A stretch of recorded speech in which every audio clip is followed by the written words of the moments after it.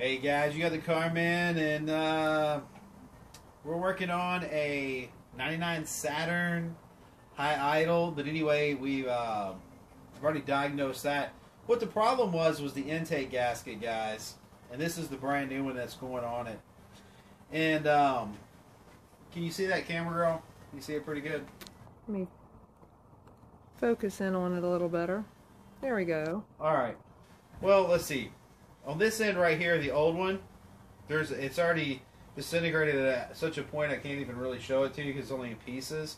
But right here, there's a little wrinkle in it from the factory. Over time, it disintegrates, and the thing is just... hang on, put it on pause. I'll show them a piece of it. Okay, so this is the old one, or should I say what's left of it. Pieces of it are on the ground. But first off, you see how brittle that is. Can you tell that, camera? Let's see. As soon as it's just literally just falling apart. Like it's just going in a million pieces. And this is what happens to them. So, you didn't do anything wrong to the car by making it mad or upset or cheating on it with another car. What's going on is your car's just getting old. Anyway, so here, that's that one, and this is what the new one looks like. It's got that nice, man, multiply. It's got the steel interface in it. This is a nice one. This is a Felpro. Picked it up at O'Reilly's, 23 bucks. But you'll probably save that in gas in the first month just because your idle will be down. All right, so let me show you what it took to take this thing off. Okay, guys, if you pay real close attention here, you'll see all the studs sitting out on the side. And if you're wondering what the location of the stud is, just look at the exhaust manifold on the other side, and you got the exact same thing on the intake manifold side.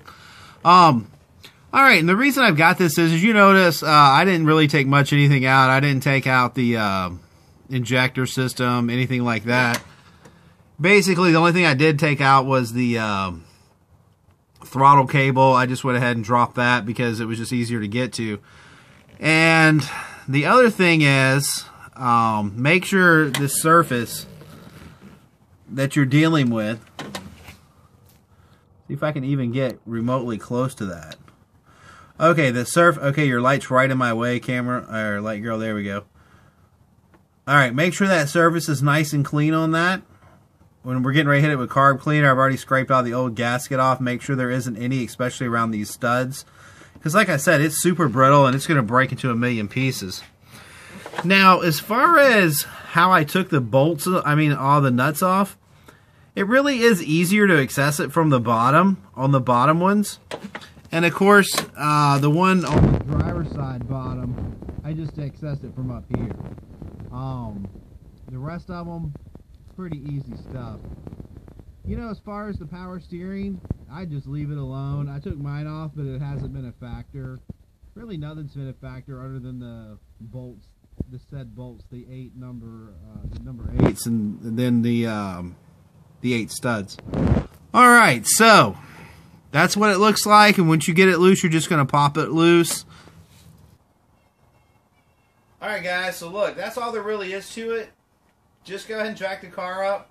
Access those bottom bolts on the bottom. It'll be a lot easier. Just take your time, a little bit of patience. This looks like a good hour and a half job. What do you think, Jen? Probably. Yeah, probably a good hour and a half job. And that was with ours completely being broken and getting all of that off of there too. Yeah, we had to get all the crap off of it and stuff. But anyway, do me a favor, guys. Subscribe, support your troops. Homefront hugs. Jen's the Virginia representative. Adopt one of these soldiers, man. Make their life nice for a change. Give them 3 or 4 months of time. Alright, guys. Peace out. See you on the next flip.